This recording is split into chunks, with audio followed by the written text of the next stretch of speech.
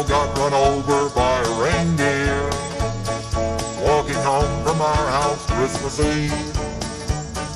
You can say there's no such thing as Santa, but as for me and Grandpa, we believe. She'd been drinking too much eggnog, and we begged her not to go. But she forgot her medication, and she staggered out the door into the snow.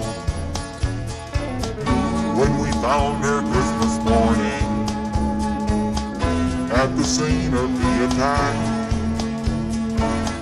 she had hoof prints on her forehead and incriminating claws marks on her back.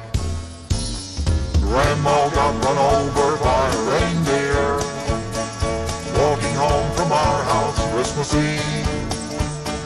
You can say there's no such thing as Santa, but as for me and Grandpa, we believe.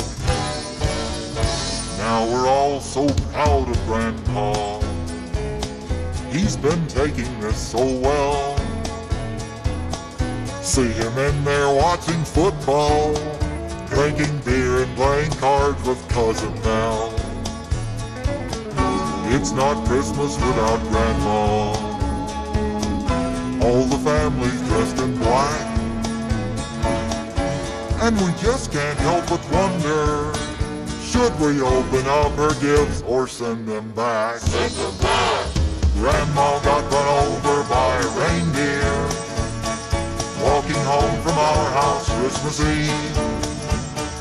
You can say there's no such thing as Santa, but as for me and Grandpa, we believe.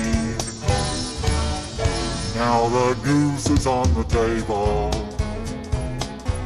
and the pudding made of fig. And the blue and silver candles that would just have matched the hair in Grandma's wig. I've warned all my friends and neighbors, better watch out for yourselves. They should never give a license to a man who drives a sleigh and plays with elves. Grandma got run over by a reindeer walking home from our house Christmas Eve.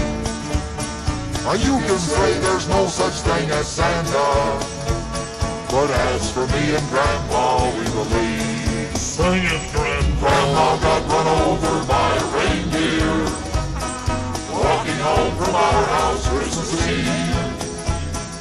You can say there's no such thing as Santa,